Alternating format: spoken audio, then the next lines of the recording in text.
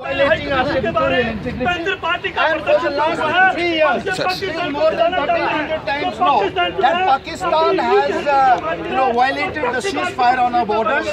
We strongly condemn Pakistan for all this, not only on the borders, but the internal situation is also worse because of Pakistan. It has been repeatedly indulging in mayhem and bloodshed in Kashmir, and it's paying the stone pelters. It is ensuring the infiltration of the indoctrinated traitors into our soils, and it is responsible for all the hell that has been let loose in Kashmir.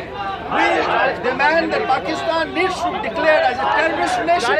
It needs to be isolated at the international level, and sanctions need to be imposed against Pakistan. Its international funding needs to be stopped forthwith. We are not prepared to tolerate any more bloodshed, mayhem in Kashmir, and Pakistan has got to understand this fact very, very clearly, that it cannot vitiate our territorial integrity anymore.